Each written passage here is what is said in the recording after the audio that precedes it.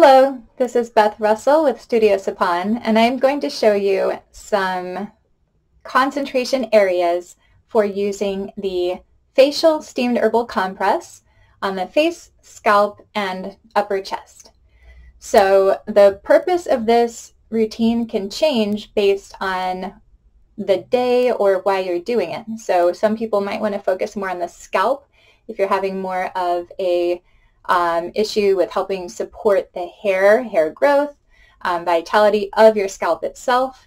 You might want to work more along the ridges of the occipital line or the sides of the neck if you're having tension headaches. You might want to just use the facial points for a facelift and toning and plumping treatment, or you can also use them if you're having some jaw pain. And then the chest points can help along with the other points with symptoms of anxiety or sometimes even depression or symptoms that are associated with a lack of focus too. So finally, of course, this area will help to open your sinuses, support your breathing, and anytime we are calming our bodies, we're also supporting that system of our deeper breathing, more relaxed breathing. So I have here 2 facial herbal compresses. I'm just going to use 2 at a time to show you some of the areas we can treat, bilaterally. So when you first bring these out of the steamer, you want to wrap them in a towel if they are, steaming hot. These have cooled down a little bit, so I'm just going to use them as a demonstration. So here we are going to start on the scalp when they're really hot because your hair buffers the heat, and you can use them directly on the scalp immediately. And we're going to turn and go down the back of the scalp, back of the head, and hold at the occipital line. So you can do this as many times as you would like. When I'm first doing it and it's hotter, I like to go faster, maybe with like a little bounce to activate the tissues of the scalp. A little bit of a bounce. And, each side may feel a little bit different, so it might not be perfectly symmetrical. The areas that feel better from side to side. So then as they cool down, you can do more of a slow pressing, rocking movement. And you can focus on any areas, like for me right here, this is actually helping open up my sinuses already. So when we come to the front, again, the front of the hairline, I come back to over and over as a very important point, a very important line for helping to relax your whole body in order to fall asleep at night or to just reduce overthinking and kind of this type of, I wouldn't say necessarily anxiety, but just, too many thoughts kind of issues. So now we can also, I love this technique of just kind of overlapping pressure, coming straight back along the center line. And we're doing little rocking movements. Rocking. And then holding back here. You can hold at the center line. You can hold on either sides of the spine where your head attaches to your neck. Then you can follow that occipital ridge, the bony bump of the base of your skull, back to behind your ears. So put a little point behind that one because this point behind the ear is very key with helping, again, with sleep. And so now as we're going on to the neck, we never want to do both sides of the neck at the same time, just in case you're pressing on the carotid artery. We never want to cut off that blood flow to the brain on both sides at once. So in this area, we're just going to make sure we only use one compress at a time. And so when we're using these compresses on the side of the neck, again, we got to check the temperature. The longer you hold it on, the hotter it's going to feel. So depending on the heat level and your comfort level, that will determine kind of the rhythm, pace, and how long you hold the compress on your skin. So, so after you've done the whole scalp, I like to, keep doing lines that are following the curve of the ear and ending up at the occipital line again. So I do the center line, kind of these two corners here, the temples back, and then just above the ear and back down. So that covers the main part of the scalp. Next we can come either down to here if you're feeling like your chest is tight, or you can work on the face. So I'm just going to keep going down. So I put these markers on just to give you an idea of some of the three main lines that are running through your face. So of course there's a center line. Our faces are not symmetrical, so it's even, this is actually going to help with your perception of left, right, and those fine motor skills working with your face. So then there's a second line that basically comes down the pupil line, sides of your mouth, and it even kind of continues down here at the base of the sternocleidomastoid muscle. So there it is. Okay. So you can see. And then under the clavicle as well. And then the last one is basically, the borders of the face. So we're coming around, we have here, temples, jaw, here under the cheekbone. And then we're coming basically, behind the ear.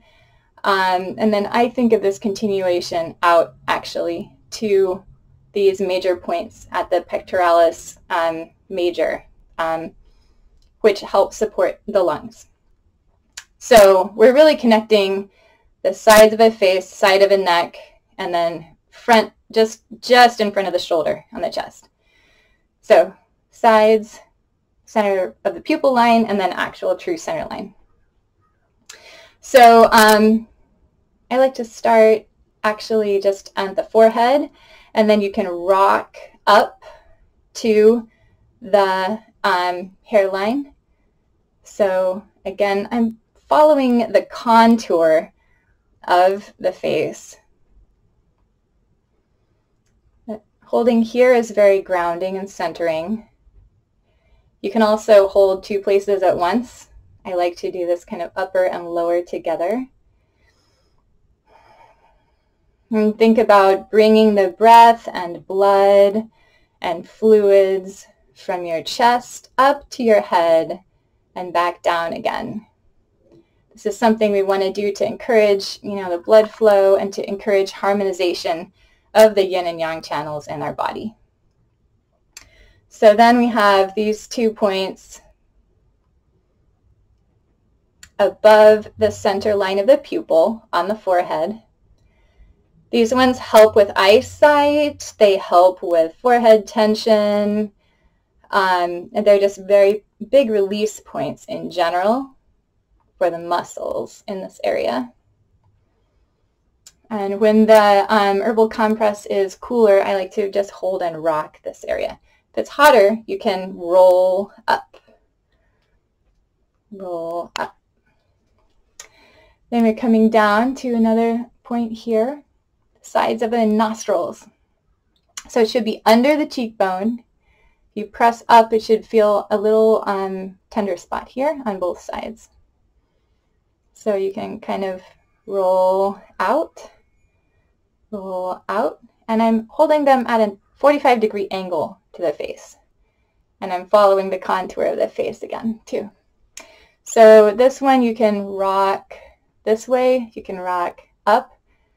You're basically always going upward and outward. This one also can really help open up lymphatic drainage to help reduce under eye bags, puffiness. And even potentially reduce some dark circles under the eyes. And then also, of course, helping with any inflammation here and sinus drainage. So now it becomes really important to work on the sides of the face, working in front of the ears. And we want to really kind of start in the meat of the jaw and roll up under the cheekbone.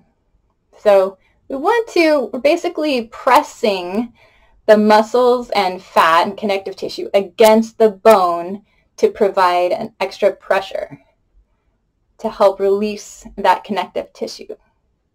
That's part of the massage. We're taking advantage of the own bones of our face in order to facilitate that massage. Now you can actually even, this is one of my favorite moves, is actually covering the ears and just rolling them around. This is super relaxing. And when they're just the perfect temperature, this feels amazing. So this actually, when you're moving and massaging the ears, that's helping to relax some of the connective tissue around the ears and around the scalp and neck too. So then I can come down here and work on the chin, which often is an unaddressed tight area. Of course, it's on your jaw, but we don't think about this as a jaw. We think about this as a jaw. But they are all connected. So you can even consider doing that.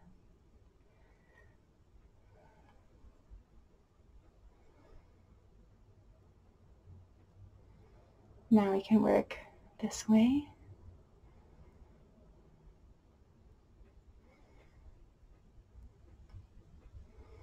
These points are over a little nerve opening. This is one reason I highlighted these. And then you come up, as you come out towards the main muscle of your jaw, the masseter, you can feel how tight that is compared to immediately in front of it. There's not a lot of muscle. Then you can feel the bump of where you meet the muscle. This is a very productive area to massage as well. And again, we're coming up to the ears. And one at a time, roll down the side of the neck. And when I say roll, I'm just meaning we're rolling that way. You don't have to try to roll along the side like that. That's a little bit too complicated to do on your own. That usually takes 2 hands. So since we're really just doing this with 1 hand per compress, it's easier. Okay, so make sure we get both sides. Coming down this way, behind the ear. And you can roll back to front, you can roll top to bottom, as long as we're basically on the side here. And then once you come to the front of that area, we want to roll front to back. So you can basically go down the neck, front to back. And then when we come down to the collarbone, there's an area here where your scalenes, which are really tight muscles that attach between your cervical vertebrae, your neck vertebrae, and then the first ribs here. They're really tight muscles that come through this area, come under the collarbone. This is a very important area to use the gentle warmth of the herbal compress. You don't have to press hard at all. Just hold it over this area, the gentle pressure downward onto the collarbone itself. So we're basically just pressing down onto the collarbone, not into the body, pressing down onto the bone. But we're holding the flat part over the scalene area here. And again, this is an area that regulates blood pressure. It accesses the vagus nerve a little bit. So if you have any tendency to low blood pressure, be careful of this area because it could potentially lower your blood pressure. And again, now we follow it under here. And now we're coming down into the sternum area. So again, I like to do this. You can experiment with a lot of different combinations when you have 2. it's kind of fun to play around with them and see, do these points feel like they connect with each other? If so, is it relaxing? Is it energizing? And you can even use these, a lot of these techniques, a lot of these points are used in the emotional freedom technique, tapping, and that involves affirmations that you're saying along with different points. So I'm not necessarily recommending that exact thing here, but you can tap these points. I find that, it's so individual what the different points mean that I like to encourage people to think of their own affirmations. Or just try to relax your mind and not think of anything while you're tapping it and let your body receive it. So the sternum is an extra good place to tap because you really get the resonance of your lungs. And it vibrates this whole flat bone of the sternum and helps to move some of the connective tissue underneath. It just vibrates it. This point here is at the confluence of the 2 points of the collarbone here. And I never press in to my neck. I just use this point to press down. So you can kind of do these 2 points here. If you feel like you need some kind of stronger grounding or reassurance, this is a nice combination. We're pressing down onto the collarbone, not into the neck. Down to the collarbone, and then this one is into the sternum.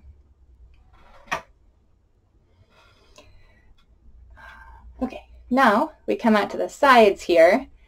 I put a triangle here because this is a very large area, kind of like this point here.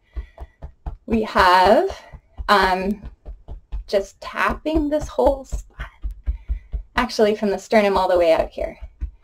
But these points are really great to just hold the herbal compress when they're really warm. You can even, put a layer of the towel underneath it and just hold these here. This is one you can totally, press against a wall. It's an area, people use those little pressure point balls to really dig into the pectoralis here. And I really prefer the herbal compresses in this case because they're not going to irritate the tissue as much, and they won't irritate any nerves. And they will actually have an anti-inflammatory effect and stimulate your lungs. So this is really, really good to do in this area.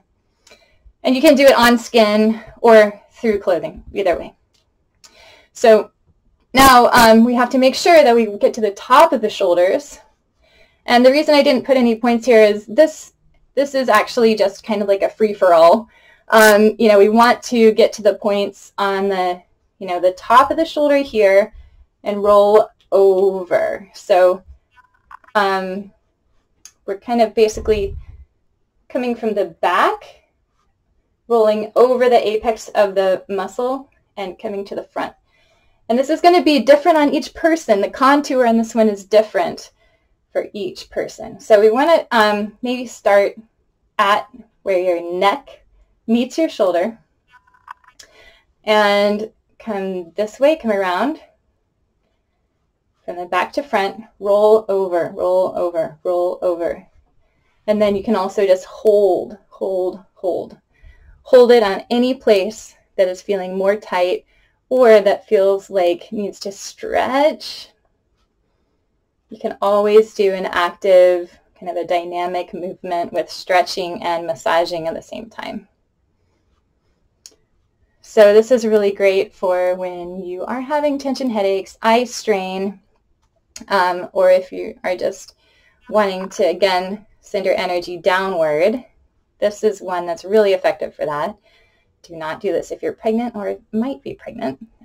It's traditionally contraindicated for pregnancy using acupuncture and strong acupressure. But for everyone else, it's really relaxing. And then we have the other side, again, starting where your neck is meeting the shoulder and coming down towards your bony part of the shoulder.